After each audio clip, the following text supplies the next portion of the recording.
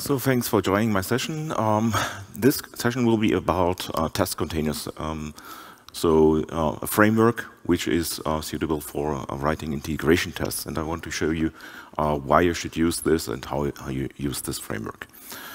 We all love tests, especially if they are automated. Of course, we know, okay, we do often manual tests, but yeah, if we can automate tests, then it's better. Software development is not a single-person job. We often work in teams, and as a team, everyone is contributing to the same project. And one of the main things that we do all day is looking at the code of others. And how do we rate if this code is good? Yeah, we need tests for this. No?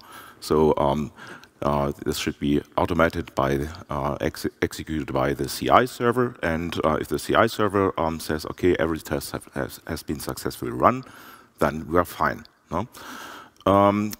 And if there's something failing, then you have to do something before we go in a code review again. So the more tests we have, the better we can say, okay, the project is in a good state. You might know this testing pyramid. So we love to run unit tests because they are small, they are fast, and they are quite stable. So this is what we can, what we should write as most. When we work with other external resources, then we're talking about integration tests, and we tend to write them less, and because they are also more heavyweight. They change with the data model that we have. We might have external resources, different kind of, and it's more cumbersome to write them. And integrated tests, they are running on a production year environment, and they are much more slower. They are more cost intensive, and therefore we tend to write as most unit tests. But when we talk about microservices, then the situation becomes a bit different because there's not so much logic really in the application. It's often about communication with other resources, so with database or with a Kafka system or so, and then we have to see that this is working. No? In the past it was so that you usually set up your environment and have a test database against you run your tests, and you have to make sure that this database is in the right state. So you start the database, set up the schema inside, maybe fill some data into it, and this takes time, and then the tests are executed. Test containers is now approaching this, that this becomes better and faster. So let's take a look at a typical use case that I want to show you right now. We have an application, SpringBoot application, with a database, and we want to test this. In production, we might want to use Postgres, if you setting up Postgres on your local environment and for tests, this might be a bit more complicated and more heavyweight, and therefore you tend maybe to use a more lightweight database like in-memory database. And the problem is here, you're using a different infrastructure than in production. Better would be if we could use the same infrastructure. And a database is not the only resource that you might want to work with in your application. So maybe you want to integrate in file storage with S3 or Kafka streams or a business process engine or whatever. No? And this, if you want to set everything up, this is quite much of work. And here, Testcontainers comes in. Testcontainers is a Java library which is mainly a wrapper around Docker. The idea is here that you just spawn up your resources as Docker images, and this can be done fast. And they must be disposable. And all this cleanup will be also done by the Testcontainers framework. And you can literally run everything what is packageable in a Docker container and write tests against that. Testcontainers has a couple of already provided modules, all the databases that you know, and also messaging systems and so on. But you can also write your own. I will show you this with an S3 storage that we will integrate, which is not part of these modules. And so that's enough for the slides. Let's look at some code. So where do we start? Let's say we want to use SpringBoot. There's a SpringBoot initializer. And here we can just say, okay, we want to use Postgres. And we can also say here, we want to use Testcontainers. If we look here, what will be produced out of this, then we see it's mainly POM dependency which will be added. So here's the bill of materials for Testcontainers. And Testcontainers is just a simple dependency in your project. So this one here. And it is tightly integrated with JUnit. We also see that Postgres has been added, and let's see what happens with this application.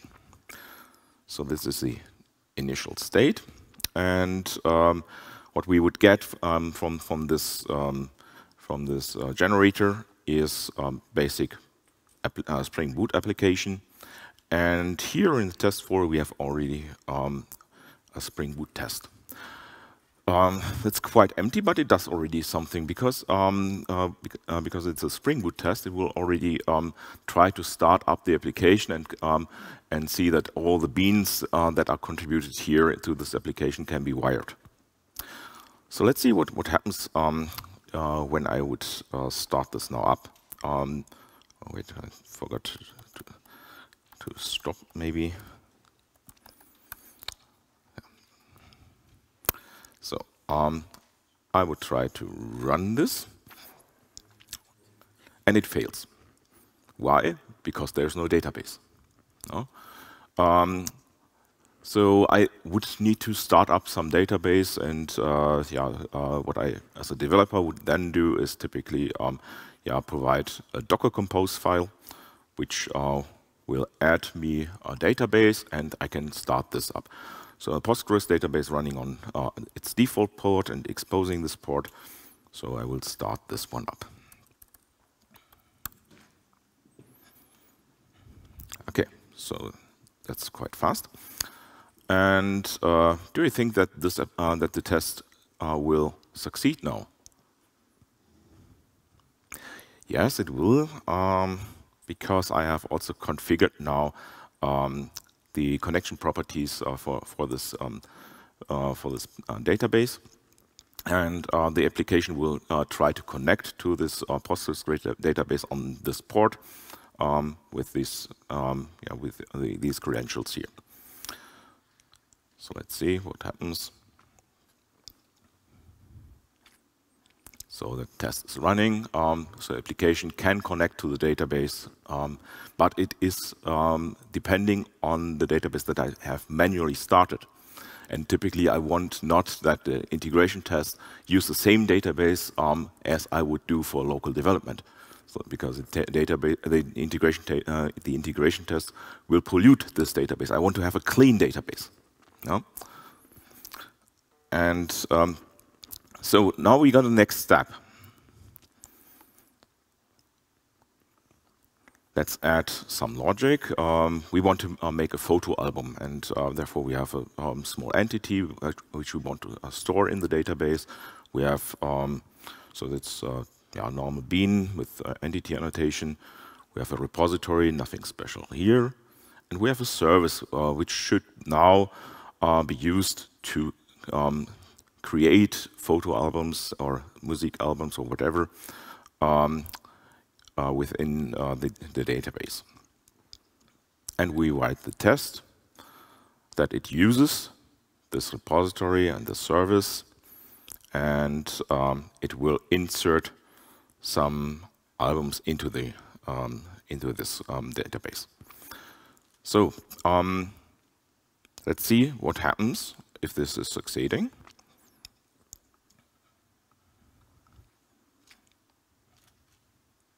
Yes, all fine now. But what happens if I stop now the database?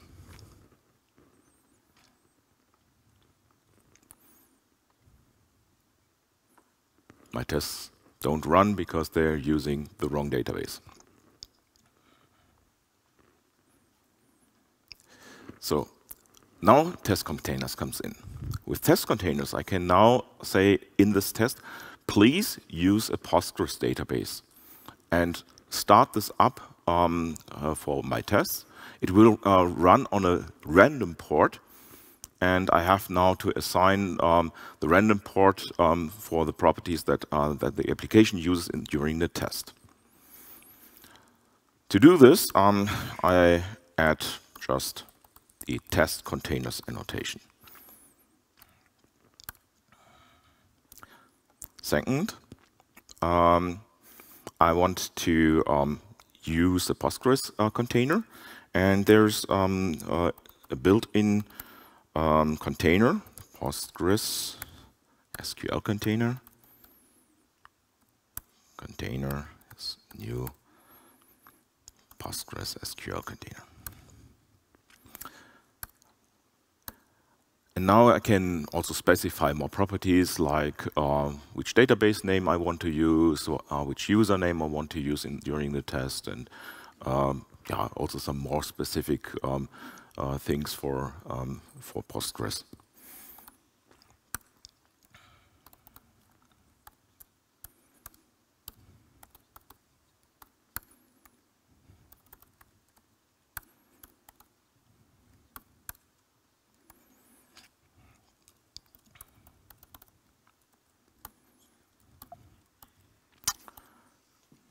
Okay, that's basically it for the moment. But I have also now to say, okay, I want to annotate this with the container annotation. Will this now succeed?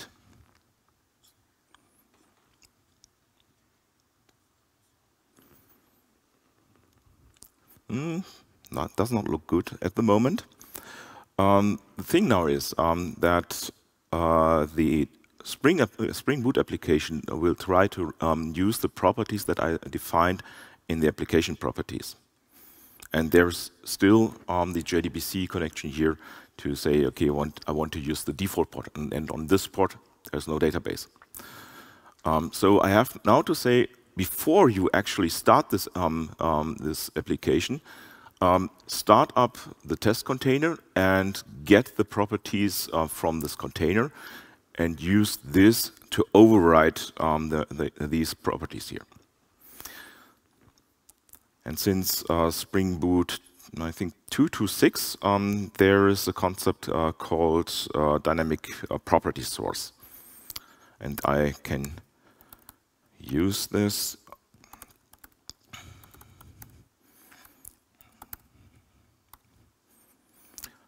So first of all, I have to say that here is this annotation, and there I will use a dynamic property registry.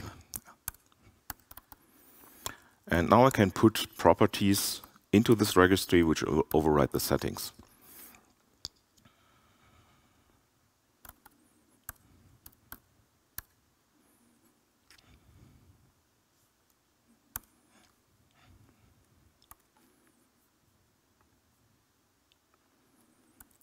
So I want to say this is the URL, and from where do I get the URL? I get this from the container.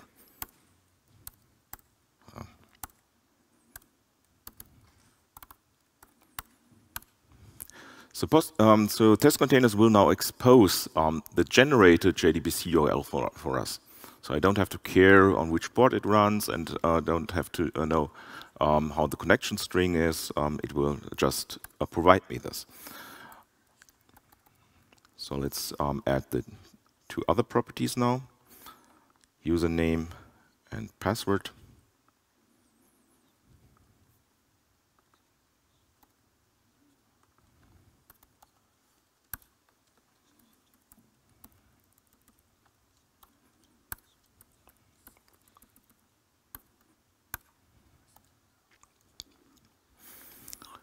here we go. Let's see what happens now.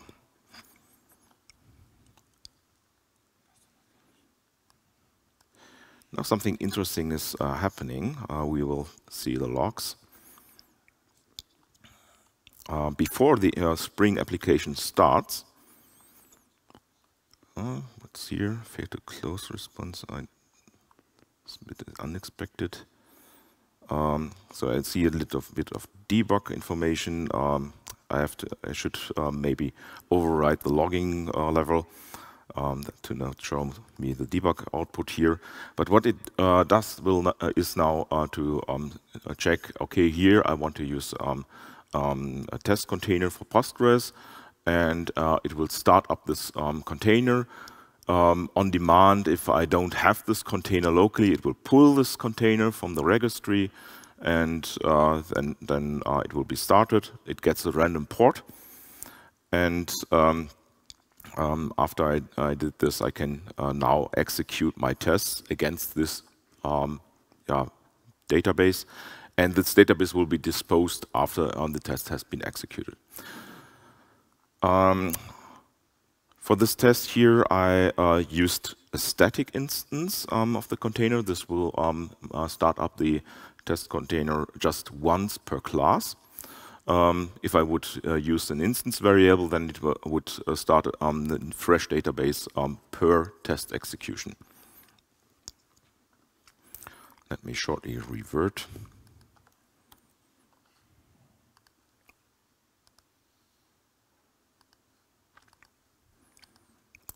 So in this branch, I have already configured the logging.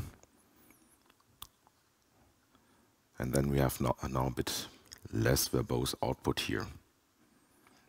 So you will see, okay, it created container, it starts Postgres, and somewhere is also the port mentioned. So I could now debug into this application and see, what is the URL. Actually, I'm printing this now out here. So let's look for this output, and I will see, okay, this connection string has been provided by the container framework. So now, what can I do else with this? If I have this container here, I can do quite many things with it. I could, for example, access logs. I could attach a logging consumer, so like, for example, SL4J, and say, okay, what is the log output what this container provides me? Or I could copy files into the container or get files from the container. So it's quite easily to access. Think about what you have to do if you would use this with Docker commands. So it's quite handy if you can just use some API methods for this. Let me see. I think I have attached a logger in the next slide.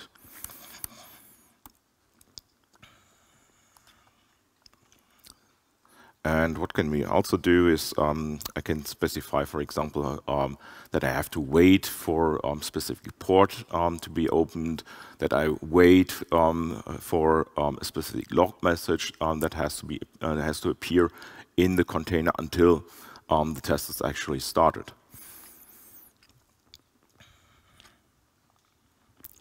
So now let's go one step further. And let's say we want now to create our own container. So I will add now min.io. Min.io is a service which implements the S3 protocol, so like AWS.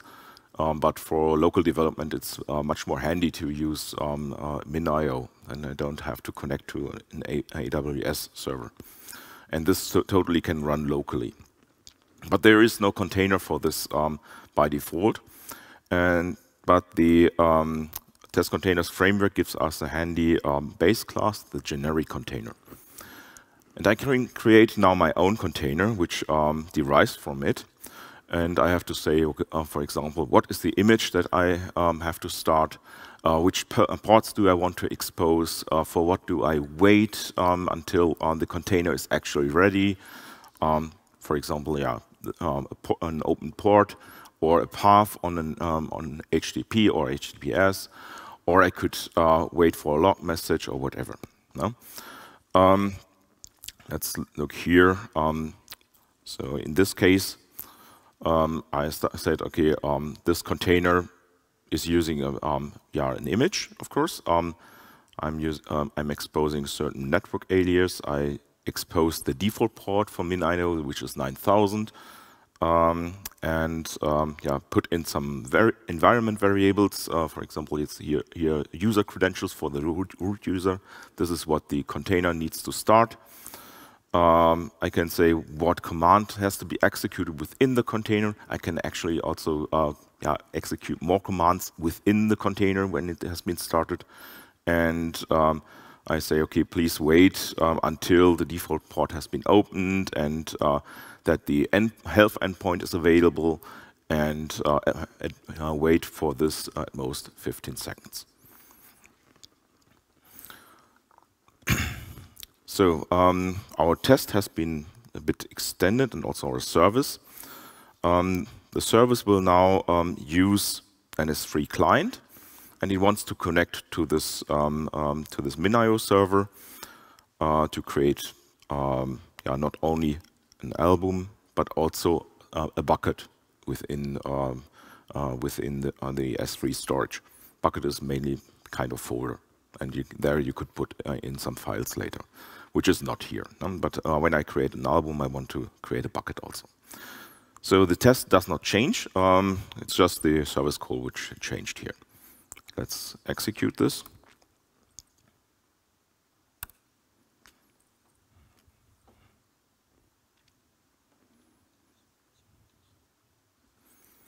And still successful. Let's look for some output messages. We see here a bucket has been created. So connection to the storage has been successful, and I put in here. I can communicate here with this new service. In this case, I used Postgres and MinIO. They start up quite fast, and this is what we want. We want to have fresh resources. The database is empty. The MinIO service is empty, and they start up within 2 seconds. And then I can execute my integration tests, which do something with these external sources, and then they are disposed. And since they are so fast, they can be happily run with each commit on the build server. But not all of the containers that we might want to use are so friendly to start up in 2 seconds. No? If you would, for example, use Camunda as a business process modeling engine, let's see what this would do if I would try to start this up. This takes quite a while until this is available. It starts on Tomcat server. It deploys multiple applications on this server. And this can take minutes until this service is available. And this is not what we want. There's an experimental feature now in Testcontainers, which is called reusable containers. So what we want is to start this service just once up, and when I execute a test again, then it will detect, oh, here is already a test container running somewhere, and I will just use this resource. To enable this, we have to provide. We have to think about some things here. First of all, we do not use the container annotation because the life cycle has to be changed. When I use the container annotation, this will also remove the container after the test has been executed. So just use this without. The container itself will have a property with reuse, but this itself does not enable this feature. To actually enable it, you have to provide a property file in your home directory, the .testcontainers properties file, and there you have to enter testcontainers.reuse.enable. And within your test, you have to manually start the container then. So let's look at this.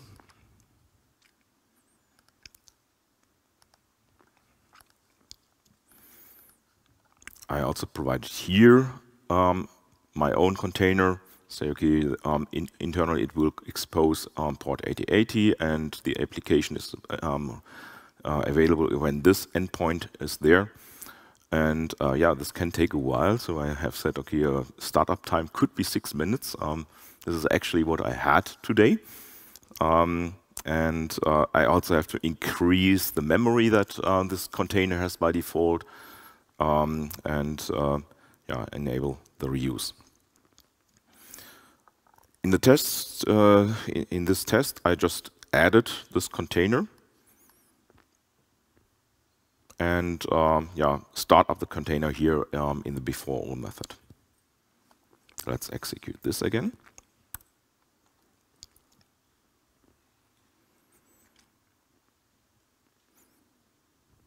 And my tests are still fast. Now let's try just to remove this here.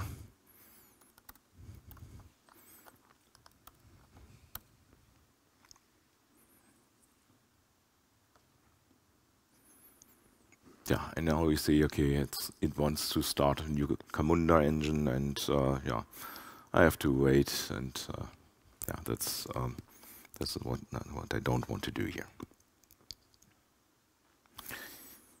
Okay.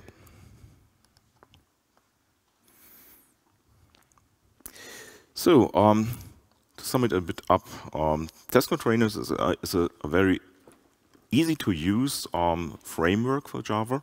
There are also implementations for other languages, but yeah, I mainly work with Java. And I use this also in my daily work. We are building SpringBoot applications with yeah, some external resources, and yeah, our tests run usually within 10 minutes. And yeah, somewhere around this, this is also the maximum that I would accept per build. No? It's quite easy to use and stable, and yeah, important thing is also when you work with Docker that the resources that you create are properly also cleaned up. So after the test has been executed, it will make sure that the networks have been detached, and the container images have been removed, and so on. So you don't have to care about this. No? And also important is that whenever you have a problem, you can yeah, just create your own container. You can even write yeah, kind of inline Docker file within with the API of Testcontainers. So, if for example, if you have to extend an existing Docker image and add some more commands or no more software into it, then you can just write a generic container which yeah, contains yeah, DSL-like script to execute more things with this image. And by doing this, yeah, we are quite happy to write integration tests, and they're much faster than we are used from before, and much more lightweight. And yeah, so I can say, okay, I would heavily recommend to use this framework. So this is basically it. There is time for some questions now. Please do not forget to evaluate the session. I hope you liked it, and I'm open here now for questions. Thank you.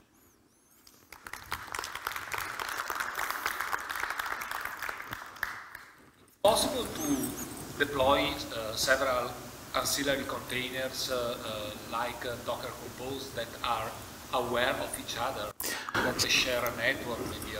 The question is it possible to use multiple resources which share a certain network, like we are used in Docker Compose files? There you can say, okay, this container depends on another, and they are both on the same network, and so on. Yes, it is possible to do this. You can actually construct your own Docker Compose also with the DSL of test containers. More questions? Yes. Is it possible to run the test containers on a remote machine? So let's say we have a development Kubernetes cluster, something-ish, and we do not have access to Docker or container runtime on our local development machines. So the question is it possible to run test containers on a remote machine? Because we might not have access to Docker on this machine where it's executed. Test container, there's a feature called Testcontainers Cloud. So there's a cloud service that you could actually use and say, okay, please just run these tests on that cloud, and then come back.